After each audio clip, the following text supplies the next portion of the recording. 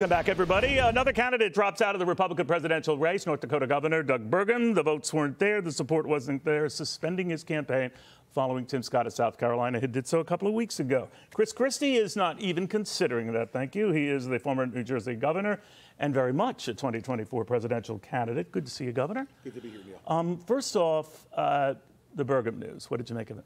Well, look, I like Doug a lot. We served together as governors during my time at the beginning of his first term. He's a really talented guy, and I thought he brought a lot to the discussion in the first couple of debates, especially on the energy issue and others where he's really expert. So I have great admiration for Doug. I have great admiration for his wife. She does extraordinary things on an issue that I really care about, as you know, on drug addiction. Right. And she has been way out front on that and doing great things. So I hope that they continue to stay involved. I was there 8 years ago when you have to make a decision to drop out, and it's always hard. So, you know, I send my best to both of them. I'll call Doug later on and wish him my best. That he's a good friend and a good guy. Support could sprinkle to you. Sure could. Yeah. We're certainly going to pitch for it. But that's how it goes, right? When these guys drop out, then who of the survivors picks up that support? That's right. And I think the other thing that happens too is, like, you got to make sure those people don't decide just to stay home, because this is really important for us. We've got to beat Joe Biden. And we need to keep everybody who was interested in the primary by supporting one candidate or another, keep them in the tent. Yeah. Keep them working for our cause, because the cause ultimately is to beat Joe Biden and to win the White House back. And so you don't want people just to fade away. So I'm going to actively go after those supporters and let them know that they have a home with us for a governor who put forward conservative policies, got things done, and will know how to get things done in Washington. You know, much is said of people who have benefited from challenging Trump. Of course, you are the strongest. Nikki Haley, maybe a little less so. Ron DeSantis has been a little bit more coy when it comes to that. So is there an opening, a light at the end of the tunnel for candidates who risk ticking off that base? I think there absolutely is, Neil, and because it's the truth. I mean, look, I'm not saying these things about Donald Trump to be mean or angry or anything else. But maybe a little bit you are. No. I mean, well, just no more than my usual New Jersey style, Neil. I wanted to clarify. Yeah, that's exactly right. But, you know, the fact is that I'm saying it because of the truth. And I think there is a market for the truth in our party. I think there's a small... But a lot of them don't like to hear it, right, Governor? Now, in Florida, you did something I've rarely seen. They initially were booing you almost nonstop. You didn't leave the stage. You kept talking, and the booing started stopping, if I could say that. Yep. What do you learn from that? Keep going. Be patient and be persistent. Look, Donald Trump has dominated the Republican Party political world since June of 2015. And that's a long time.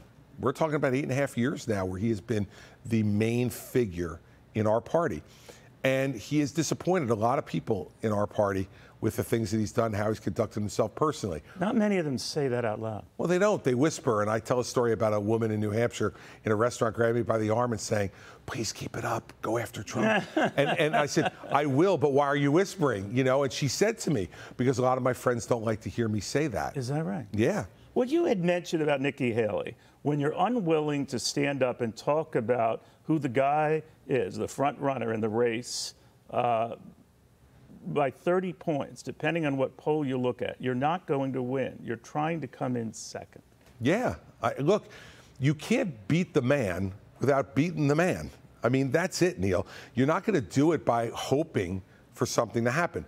Look, I was in the race in 2016.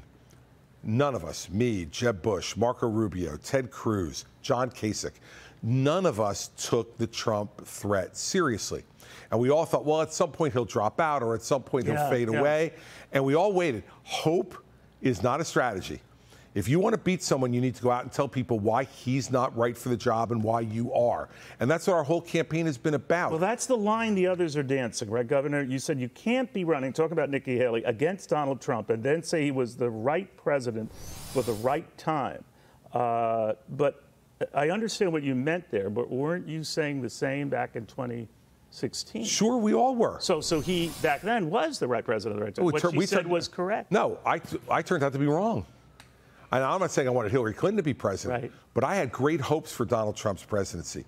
But we didn't repeal and replace Obamacare. We didn't build a wall on the southern border. We didn't balance the budget in 4 years. We added nearly $8 trillion in new debt to our country, to our children and our grandchildren. The Trump administration did not come anywhere near the expectations and the hopes we all had for it.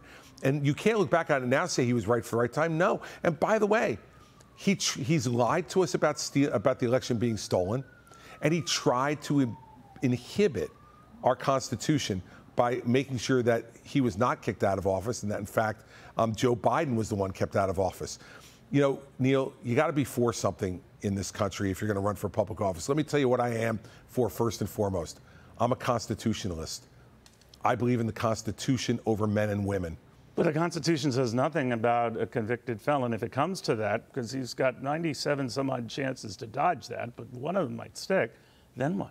What if the constitutionalist in you say it doesn't say anything about someone? You know, Adams and Jefferson were relying upon the smartness of the American people, not to elect them when they were there. I remember your coverage was really, really good. Thank you very much. Especially that 1800 race. Yeah, and the powdered wig. You called it, Neil. But what do you make of that? That is that's a possibility. How about this? He's going to go on trial the day before Super Tuesday. I believe he's going to be convicted in that January 6th trial in Washington, D.C., predominantly because Mark Meadows, as you know, has signed an agreement. Former chief of staff. His former chief of staff, one of the founders of the Freedom Caucus, is going to testify against him. He's going to be convicted. Imagine this. If he's our nominee, he won't be able to vote for himself. But he can be president. Yes. Look. And this is when I talk to other politicos, that they're not steeped in the battle like you are, but they say, look, if he hasn't been dinged by all of these, indictments, a conviction isn't going to make a difference. I think it might. I think a conviction is different for two reasons. One, because it won't be a liberal prosecutor talking about him anymore. It'll be his former chief of staff saying Mark Meadows, committed crimes, because you wouldn't need immunity if you hadn't committed crimes, and that Donald Trump committed crimes on his watch. That's very different for conservative voters to hear that from Mark Meadows than to hear it from Jack Smith. Secondly, this is a jury of your peers convicting you, not, again, the two-tiered system of justice that a lot of people are concerned about.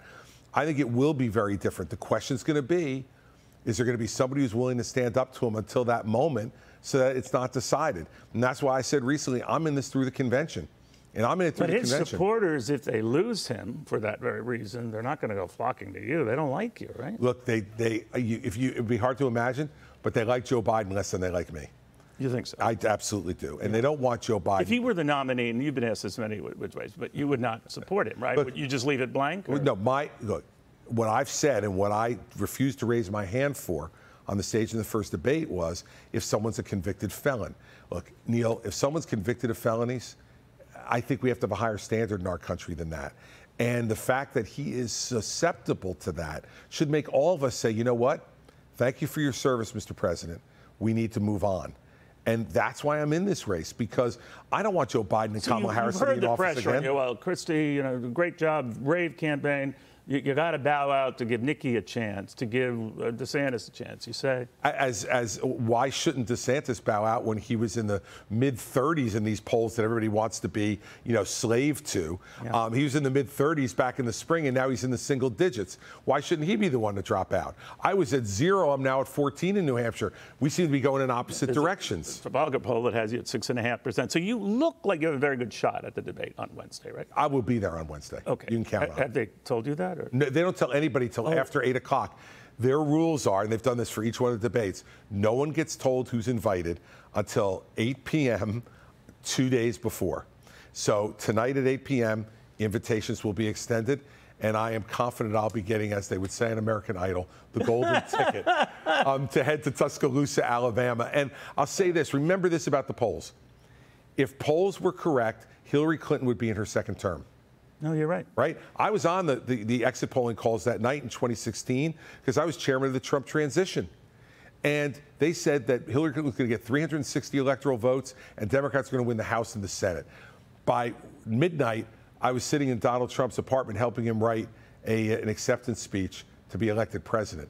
I think everyone needs to take a breath. Remember this, too. I was watching some video over the weekend. At this time in 2011, Newt Gingrich was saying, look at the polls. I'm definitely going to win. At this time in 2015, Ben Carson was 17 points ahead of Ted Cruz in Iowa. Wow. No, you're right. I mean, history proves it's a lot of time. History is wrong. This is more personal, Governor, and I mean no disrespect, but when I hear another candidate blast personal attack lines, like at you, with the overweight thing, when I hear Donald Trump say, don't call him a fat pig, he's not a fat pig. Please do not call him a fat pig. And says in response to, a Christie question, that is off bounds. Don't call him a fat pig because it's extremely disrespectful. I actually went to the trouble, Governor, of counting up the number of times he has done this. It's in the dozens. Yeah. Now, as someone who I would say I don't like to use those terms, calorically challenged. How do you deal with that? Because he's extended this, obviously, to Nikki Haley, calling her bird brain. Look, as far as I can't speak as to Nikki, but let me say this. Nikki Haley's not a bird brain. Like, please. She's an intelligent woman. She's a really good two-term governor of South Carolina, and I like her personally. She's a good person, and she shouldn't be subjected to that, nor should anybody. But what does your family say about this? I mean, they hate it. Yeah. Sure.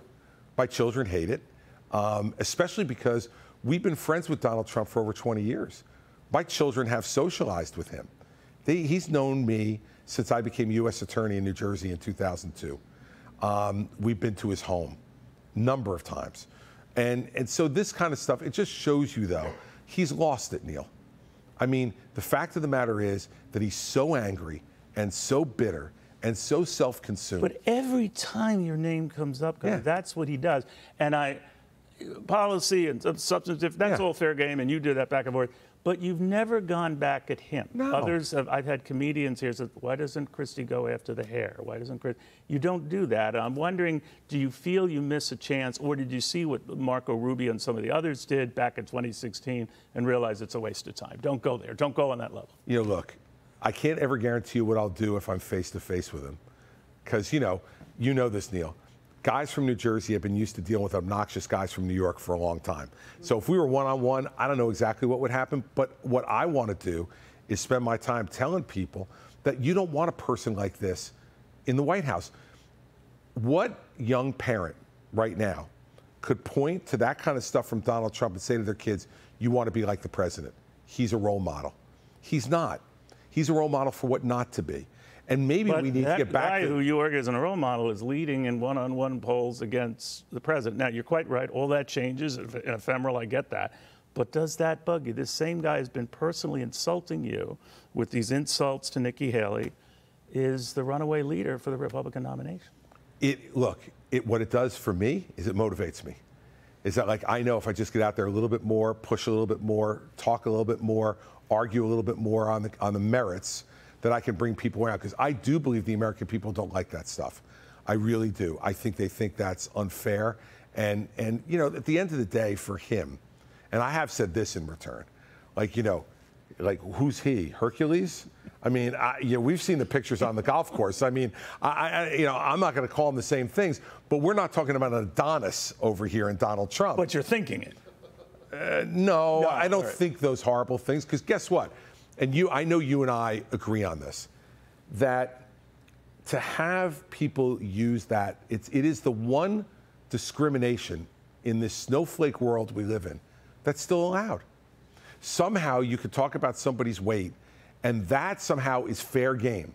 But anything else is unfair and not fair game. I think the fact of the matter is he's an old-time guy in an old-time world, treating somebody who was very good to him and was a friend to him very unfairly. And I wouldn't say that stuff about him, even though I've seen the same pictures you've seen. And what I do is I let people draw their own conclusions on that, Neil. Because guess what? I don't think it's relevant. When I was in Hurricane Sandy, I was never heavier in my life, Neil, than I was at Hurricane Sandy. I am, right now, 90 pounds less than I was. Is that right? Yes, during Hurricane Sandy. And I will tell you something. I never did a better job for the people in my state than I did during that period of time. So the whole thing is irrelevant to whether you're a good candidate or a bad candidate. I had a feeling you would say that. But good luck coming out of your shell. I'm going to try, Neil. It seems to be working. If I could show a little personality, I might have a future in this business. A little Zinger. All right, thank you very much. Chris Christie. Thanks for having me, Neil.